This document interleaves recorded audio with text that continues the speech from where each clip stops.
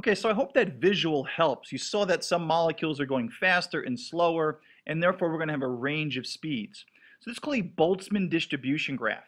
And what this is going to show us that range of speeds. So on the left hand side, okay, the basically the dependent variable, okay, is the number of particles, and speed is the independent variable. And what we're going to have is we're going to show that at a certain temperature, for instance, let's make this 30 degrees Celsius. So at 30 degrees Celsius, so the red equals 30 degrees Celsius, this is the range of speeds. Now, what am I looking at? Well, this is speed at higher speeds here. What makes this curve? Well, if you look carefully, you would see that this is the number of molecules. If I was to stack the number of particles, each x represent, let's say, a particle, an atom. If I stack them like a bar graph, you would see that there's a greatest number of particles at this temperature, or this speed, I should say. So you can see at 30 degrees Celsius, okay, most of the molecules exist in this area, which means they all are very similar. You're going to have some that are going faster and some that are lower. Notice the ones over here, to stack your x's, there's a lot less what?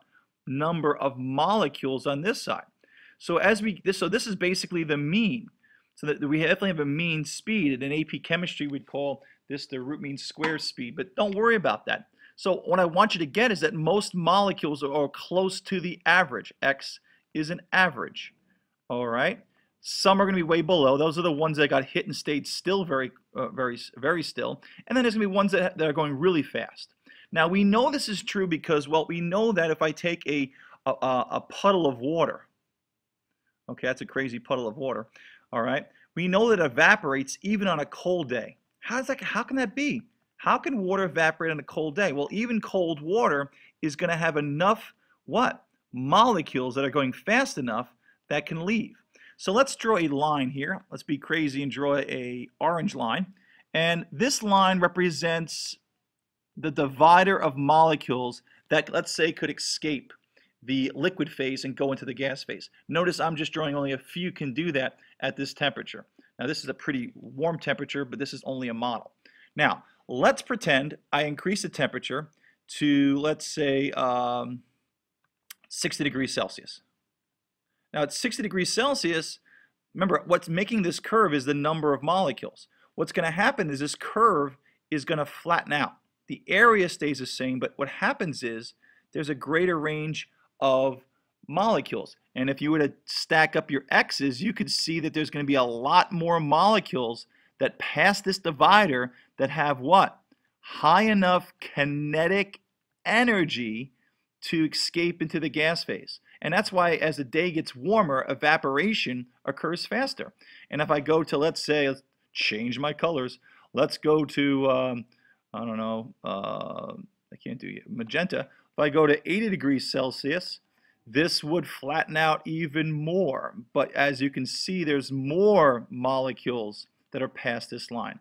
And that's why when we get to 100 degrees Celsius, that's a special temperature, that's the average. Every single molecule has about the average energy to overcome themselves and become a liquid. That's the maximum evaporation. So most of these can get over this. But the bottom line is we're distributing our particles. Notice there's a range of speeds. Even at 80 degrees Celsius, there's still going to be some molecules that are on the lower end of the speed going very slowly. We have mostly the average here, but you're still going to have some slow and very fast. Remember, temperature is the average motion, average kinetic. We can't look at temperature and measure energy. And you know why? Because we don't know all the what? All the individual motions. If we knew that every single molecule was going the same speed at every temperature, then we could use temperature to measure energy. It only gives me an indicator. If you say to me, Mr. Gronsky, what do you mean? Well, if I got two Regents classes and I've got one that's averaging in the class of 80, a GPA of 80, and then I have another class that's averaging 60. Now, does that tell me that I have all bad students in the 60 class compared to the 80? No, it just tells me, it gives me an indicator that as a group they're performing less or they're moving less. See the analogy? So kinetic energy, and because molecules move, what? Different speeds at the same temperature, what we're going to have is just an indicator of energy. So as I add energy to the system, as I turn up my electrical demonstrator, they went faster and the averages went up. There was still some that are going slow, but you still had more going higher. So as the average increases in the class, as the average motion increases in the system, you have more molecules going faster, more students doing better, but it's just an indicator. We can't use it to measure total energy because we don't know all the individual speeds. To measure energy, you have to know every single molecule's speed, and that is just impossible. So temperature is an average kinetic energy, and it's important you understand it's an indicator of heat flow, not a direct value for energy. Okay, so let's take out our temperature scale worksheet that I gave you, and it's an honor to teach you guys, all right? And what we're going to do here is we're going to, please follow along and listen. These are the three scales that we'll be using, primarily Celsius and Kelvin, but I can't go to Celsius and Kelvin without mentioning how the Fahrenheit story came along. So let's continue. So Fahrenheit was a man who was lost his family and was a ward of the state as a young man, and they were apprenticing him to do, I don't know what the apprenticeship was, but the state, and this is now 1714, I believe, or around there. So this is very, very, very early time period. But Daniel Fahrenheit was the first person to build, a working thermometer that could actually measure the same temperature for the same object. Okay, and it seems like that was not a big deal. Well, you think about this for a second. They had thermometers back in the day, and they were just devices that were fun to use. A lot of them were like just big containers that had a very small little tube up, and all they saw was the liquid would expand up the tube. Sometimes that liquid was wine, and this is called a Florentine thermometer. And they would measure how high the liquid would go. Now, the liquid goes up because as temperature increases, as you guys know, the molecules move what? Move faster, therefore they need more space. So as things heat up, liquids expand because their density drops, right? The mass stays the same, mass over volume, but the volume increases because the liquids are moving more. So they saw this, but it was only a novelty, meaning you could just take it out and say, how high is it today? You may mark it as the highest day. But what Fahrenheit did, which was the first, he set his thermometer to, and I'm going to write this because it's so important, to fixed points. Okay? Fixed points. He was the first person to calibrate these things to fixed points. Now, why did he do that? Because he realized if I calibrate my thermometer to temperatures that I know don't change, I can use that as a reference point. All right? Now, he had a couple different fixed points in his thermometers. Now, his thermometers weren't the same as the Florentine, but he designed these. And he did this with the state actually trying to catch him. And I think his parents, and I know his parents actually died by eating poisonous mushrooms of all things. Okay, so in any case, he built a thermometer, which is basically a small little tube with probably alcohol in it, okay? And the alcohol expands, just like we talked about, because it's moving more at higher temperatures. What good is it unless you assign a value? Because before then, they just kind of marked, hey, this is the hottest day, this was the coldest day. But he wanted to mark values to say, well, what's the baseline? What does this mean? What does this temperature mean? So what he did was, he said, well, let's make my fixed points the freezing point of water, so H2O freezing. And he fixed this top part, okay, or some part in between, I'm sorry, body temperature. Okay, and then he found the coldest temperature is an even mass, an even amount of salt to ice, and that was his 0. Okay, and then he calibrated his values to be 0, 4, and 12. And that's what he put on his thermometer. And you say, well, why 0 to 4 to 12? Well, probably because he was an inventor. And during this time, people were starting to gather in cities, and people were, for the first time, needed to know what time it was. If I'm going to a job in a bigger city or town, when you're not in an agricultural environment where you went to work when the sun came up, and the sun went down, you went home, you didn't know what time it was. So time was an issue. So we think that maybe his early work was due to make a clock. Here's your 12 and here's your 6, your 3 and 9. So I think he was trying to build a device in a clock, but that didn't work out for whatever reason. So what he did was he times everything by 8. You say, well, why 8? Well, think about it. Times it by 8, it gives me 96. He times the 4 by 8, and that gave him 32. And of course, that's still 0. 8 times 0 is 0. And that's where the freezing point or melting point of water is 32, a weird and odd value for Fahrenheit.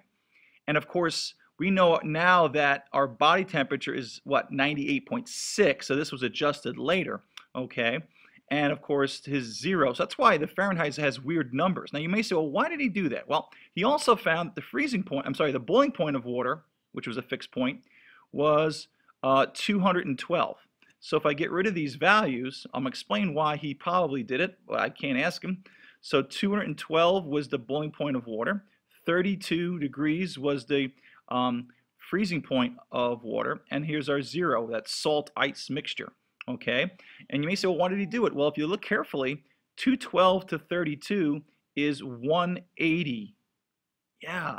You say, okay, what's 180? Well, 180 degrees, my friends, is half a circle. So maybe he was thinking about building a gauge that it was a 180 gauge where you could go from 0 to 180, and maybe that was another way. That's what we think anyway.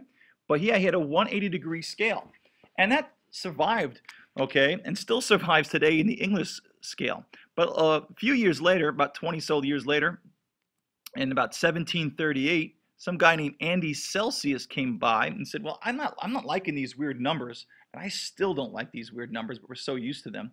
He came by and said, let's make a thermometer, same basic system, liquid that expands as it gets as the temperature goes up because the average kinetic energy goes up. All right. He said, let's make this based on 2 fixed points. And the 2 fixed points are the freezing point of water, same idea, freezing point, and it's a point because the temperature doesn't change, as we'll learn more about, and the boiling point of water. Okay, it's a point because that temperature doesn't change. And he actually narrowed these down to consider the amount of pressure that's on the liquids at that time. We're going to learn that pressure affects boiling points and freezing points, but for right now, he really did a lot of work to make sure that he knew his fixed points meant something. So at a certain pressure outside, he made water boil at 100. Now, he didn't make the water physically boil, he just made his thermometer. He noticed his tube, when it rose up, you notice it stopped at a certain temperature as the water was boiling. And we now know why. When water is boiling, the temperature stays constant because the energy being absorbed by the liquid endothermically, hey, is being used to make the water go to a gas at the same temperature. So he made that 100. And then he watched it drop when the freezing occurred, another phase change, and he made that 0. So this was a 100 to 0 scale, sometimes called the centigrade scale.